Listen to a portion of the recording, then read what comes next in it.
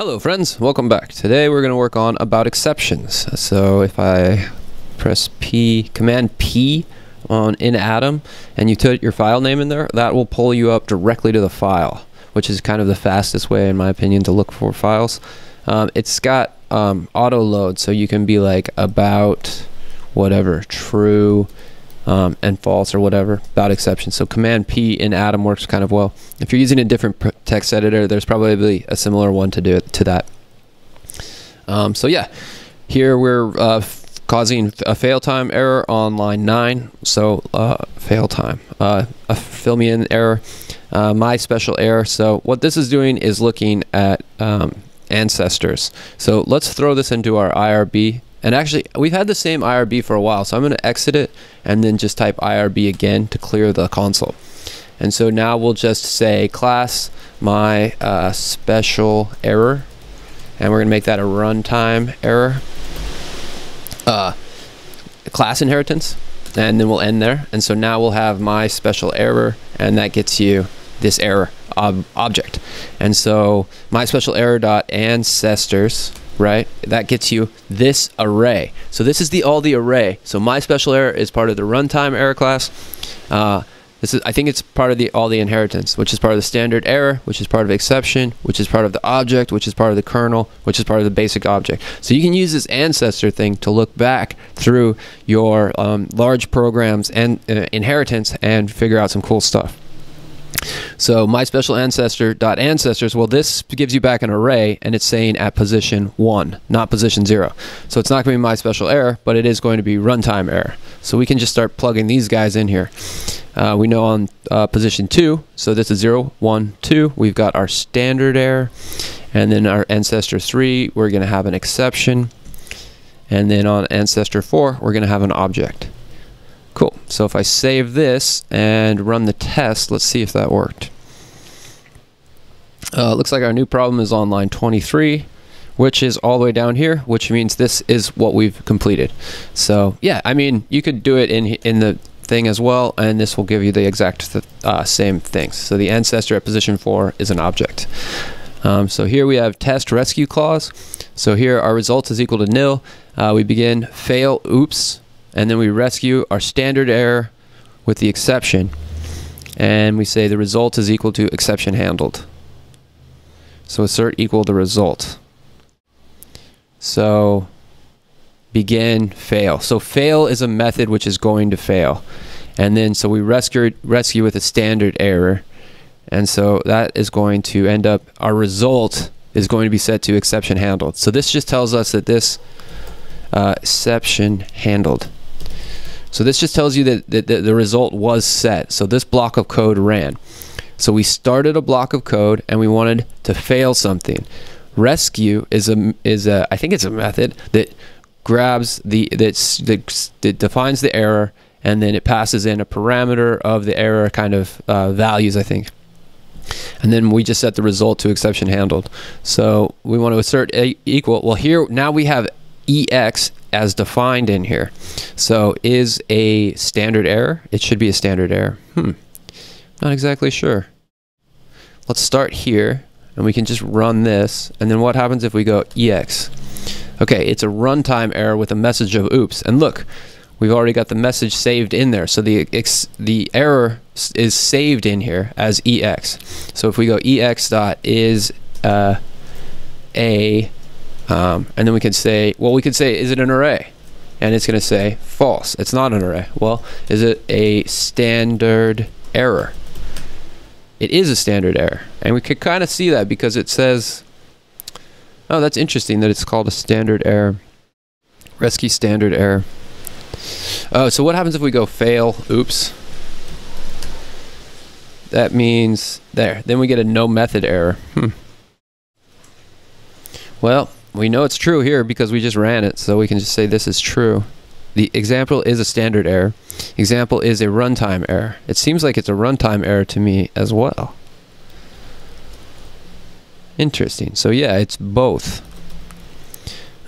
So our standard error is both a runtime error and a runtime error. Assert runtime error.ancestors.include standard error. So let's just throw runtime error into here, and then we can see that the ancestors have standard error is this first one. So does it include this? Well, this gives us an array, and then include says if this is in there, then return true. And so here, this is actually just going to return true. So runtime error is a subclass, and then this will be the example is .message. Let's just save that and rerun this. It's kind of cheating here because this is kind of assert this and this. So that should be true. And so now if we do ex.message, it should be oops. Yeah, so we should have this guy OOPS. Cool. So we can run that rake task.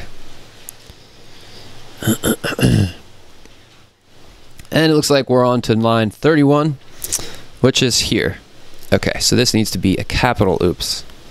So I'll just rerun that.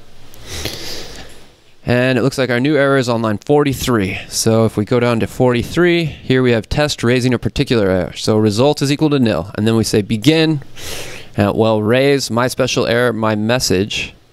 And here they have raise and fail are a synonym. So you can use either raise and fail. Up here we used fail. Down here we use raise.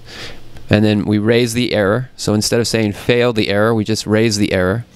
And then we rescue it by setting an example. We had result set to nil. And so I think we're just doing a similar thing. We